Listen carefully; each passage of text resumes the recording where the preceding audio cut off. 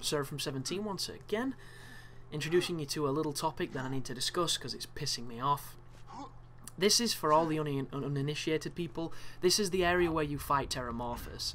This is going to be a Terramorphous fight with me and 2 buddies. I am using an amp shield that gives me, I think, plus 30,000 damage on top of my normal damage, and it's pretty ridiculous. It's not as ridiculous as some of them. Some of them are really, really big, like a plus 50,000 shield, which you're going to see at the end of this video. But suffice to say, there is a shield on this game. It is an extremely rare drop from a specific character who you can kill.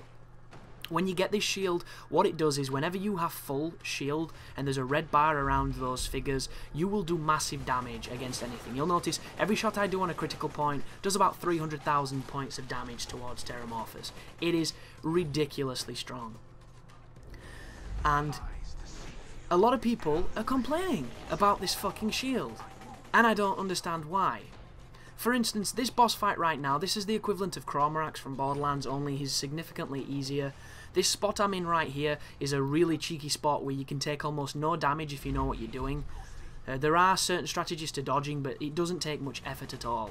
And there's a lot of people crying that this needs to be patched, this shield, because it's too powerful and it breaks the game.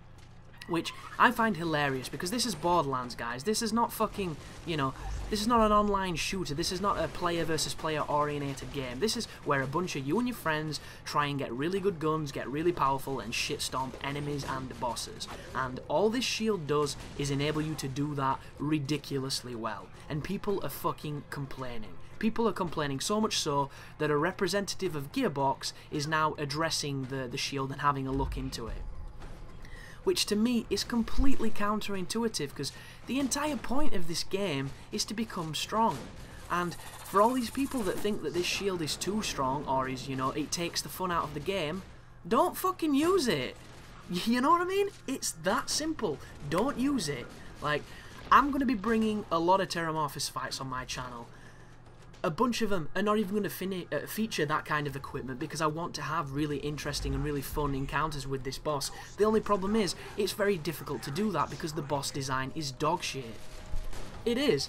And that's why I have absolutely no problems about this weapon or this shield or this combination of weapons and shields that do severe damage to it, because this boss can knock you off this area. He two-shots you when you have the most ridiculous amount of life and shields. You can't evade his attacks because they hit such an area of effect. It's a damage race. That's all it is. There's no skill, there's no strategy, there's no fun. It's bullshit. And if it were a better designed boss, I might probably have a bigger issue with this, but, you know, Gearbox have put these things into the game to enable you to become more powerful. The entire reason people play these games is to get bigger and better weapons, bigger and better damage numbers, and this shield enables you to get really, really good damage numbers.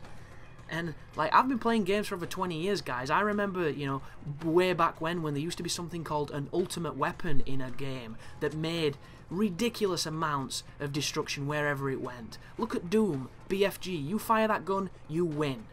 Just look at any of those games. Final Fantasy X, you could get your character stats to 255. Every stat to 255. Ridiculous amounts of damage and life. Why would you want to patch that? Why would you want to stop the ability to make yourself stronger?